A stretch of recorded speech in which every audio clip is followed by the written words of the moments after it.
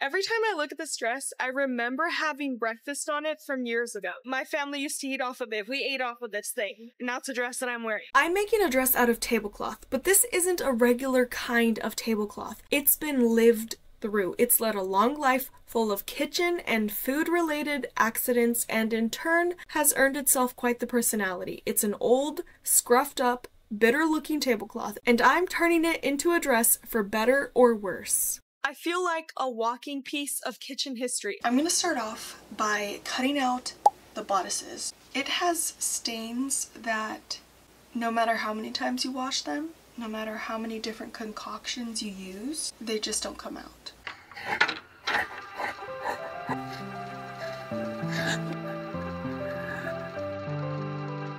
They're just gonna get sewn right down that line. So when it comes to dealing with all of the holes in the tablecloth, which, by the way, I don't know how they got there. All I know is that this is very old. Probably when it was being used as tablecloth, it was getting ripped up by accident. You know, out of use. Maybe a rodent got to it in the garage. Let's hope not. I'll cut out these fruits, sew them like patches onto the holes. That's what I've got so far. The front bodice is really big. It's so big, it's huge, okay? That's because I don't know exactly how I'm gonna make the lapel, so I'm just making it bigger on purpose.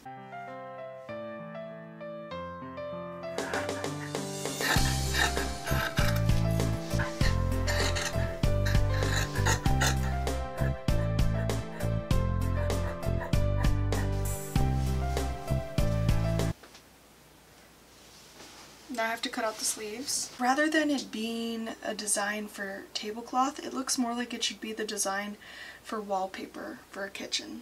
Sleeve. I already had the first sleeve cut out because I copied one of the sleeves from a shirt. I'm using it to make another sleeve. They run a little big because it's better to be safe than sorry. Anyway, I've sewed all of the 4 bodice pieces together to try it on for the first time. The tablecloth has officially become a dress form. I sewed up all of the pieces for the bodice, and then this is what I've got. The next thing I'm going to do is I'm going to cut out the lapel for this. So like the other piece of this, so that it can be like one color. So it's gonna be this long, and there's gonna be like a string right here that you tie. I'm curious to see how it's really gonna look as a dress after it's done, because I have this vision in my mind of how the dress is supposed to look, but we'll see how that comes out. I purposely made the lapels big just to make sure I didn't end up cutting them too small. I'm clipping it on to get both pieces sewed together so I can try it on and come back to cut it down to the right size. Okay, so here's how it looks with one side almost done. I still have to put in the collar. First of all, I cut way too much. Look how big this piece is. So big, unnecessarily big. I cut the belt. So this is going to be sewn like that, pulled out from the inside. That looks funny. Something like that. It's actually huge. It's like a bathrobe, but out of tablecloth. The back collar is next. I just need a little piece to connect both lapels together and support them from drooping. I measured the length in between both pieces, but I ended up making the collar a few inches longer anyway because I want to be safe. It's going to be folded in half and sewed inside of the lapels and front bodices. Now all of it needs to be ironed out, but since I forgot to iron out the entire dress, I'm taking advantage of doing it now. I made sure to keep the iron on low so I didn't melt the fabric. I did that once to cheap satin. The iron was on the highest setting and it melted the fabric within a second. I swear the iron's face was printed on it, so yeah, keep that iron low. I have attached the lapels and the back collar. I haven't cut anything and I know that it's just too much fabric because I made the collar like this long and I only needed it to be this long because I wanted it to be safe. I made the lapel this big when it needed to be this big. So I have a lot of things to cut. I don't know how good this is gonna look simply because it feels like I'm wearing a fruit basket, or that I'm the background of a painting from the 15th century. I'm gonna sew both halves of the belt like this, and then all the way down until I get to here, and I'm gonna fold it inside out through this opening right here.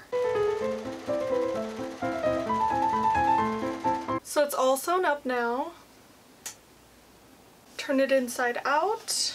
I pressed the belts down for a few minutes each so they'd hold their shape. So this was that super long piece that was the belt, and I cut it in half for 2 belts. And I'm attaching the raw edges inside of the bottom of the lapels so they can be sewed together.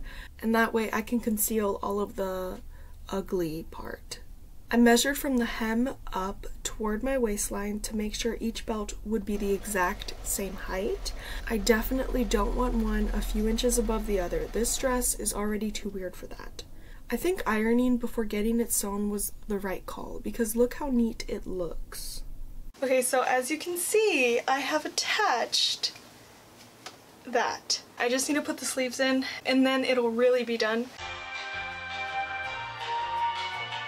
I knew I wanted to match the bottom of the dress with the sleeves because it's already hemmed and they both have the exact same design. My hope is it'll look like it was intentional, like the dress's theme is cohesive all throughout the garment. I finished the dress. I finished putting on the sleeves. The sleeves match the hem. You can't see the hem, but I'm gonna wear it out and then you'll be able to see the whole entire dress on me. I still have to put a button like right here inside so that this inside piece doesn't fall down while I'm wearing it and walking in it.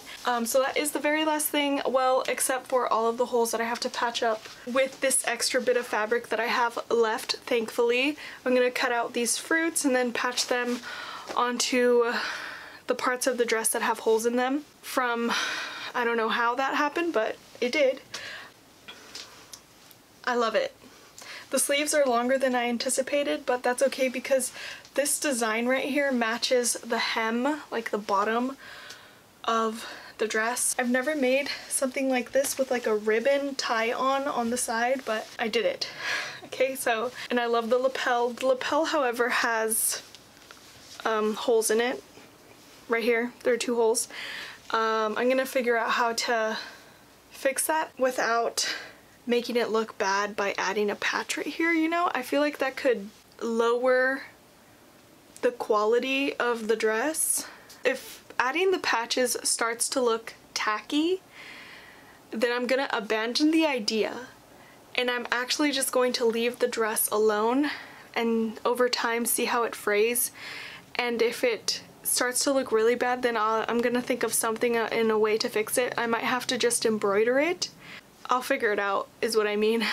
For now, it's basically done. I really tried to avoid all of the holes. So as you can see, these are like very small scuff marks. Like they're barely noticeable. The 2 biggest holes in this whole entire fabric, I miraculously avoided. So the dress doesn't have those things. I mean, it has other minor issues, but it doesn't have a colossal crater hole in it anywhere. So my mom and sister both liked the dress, and my sister thought it was like a bathrobe or that it could have been a bathrobe. So maybe I'll make one of those next time. By the time I got done with making the dress, there was only 1 hole I had to patch, and that's right here is the patch that I made to cover the hole. Since the tablecloth is 100% polyester because I read the tag that was still on it, it's not very breathable, and I don't think I'm going to be wearing it that much this summer. I'll probably wait until fall, Thanksgiving, because it's got so many fruits on it. It's a little starchy and not rough, but you can feel those bumps. I think the dress turned out pretty close to what I drew. If you look closely at my sleeve, you can see that there are paint stains. I just couldn't avoid it because I wanted to use this bottom part, and there's only so much of that on the tablecloth. To my eyes, they're not that noticeable. I don't think I would have been that eager to turn a tablecloth into a dress had it not been this specific kind of tablecloth, just because the design is based off of fruits, and I thought that was funny. So really, the fruits are what inspired me to make this into a dress in the first place. I feel like a walking piece of kitchen history. If somebody asks me, oh, where'd you get that? I have the rights to say this is very, very, very vintage. In terms of how well it'll hold up in the future, I'd say this is already pre-stained for future accidents. It was incredibly fulfilling to create this because I gave it a life outside of the kitchen. It's like a rags to riches story. And would I do this again? Of course. This is what I learned from making a dress out of tablecloth. Do make one. But word to the wise, don't make one from used, ruined tablecloth. Don't do it. Use a nice tablecloth. Or don't use tablecloth at all. In fact, just use it to eat off of a table, like a normal, sensible person, and use real fabric instead. Or you can be like me